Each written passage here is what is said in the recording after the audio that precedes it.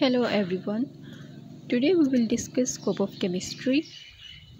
Also we will see where chemists can work, in which fields chemists can do various jobs, what are the responsibilities of analytical chemists, as well as we will see what is quality control, what are the techniques that used by analytical chemists, what is chromatography and spectroscopy.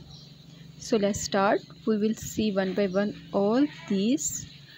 First of all, we will see the scope of chemistry. As we know, chemistry has a wide range of applications in various fields of life, including medicine, material science, environmental science, and more.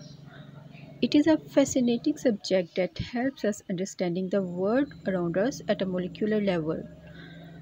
Where chemists can work.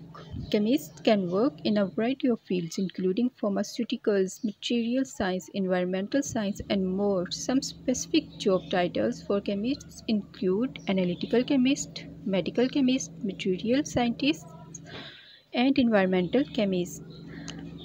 What are the responsibilities of analytical chemists? Analytical chemists are responsible for analyzing and interpreting data using various analytical techniques. They often work in industries such as pharmaceuticals, food, beverage, and environmental science. Some specific job titles for analytical chemists include quality control chemist, research and development chemist, and forensic chemist. What is quality control? In quality control, analytical chemists are responsible for ensuring that products meet certain standards and specifications. They use various analytical techniques to test raw materials, intermediate products, and finished products to ensure that they meet quality standards. They may also be responsible for troubleshooting any issues that arise during the manufacturing process. Now we will see what are the techniques used by analytical chemists. Analytical chemists may use a variety of techniques for quality control depending on the type of product being tested. Some common techniques include chromatography, spectroscopy, and titration. These techniques can help chemists identify impurities, measure the concentration of certain compounds, and ensure that products meet certain specifications. What is chromatography? Chromatography is a powerful analytical technique that can be used for quality control.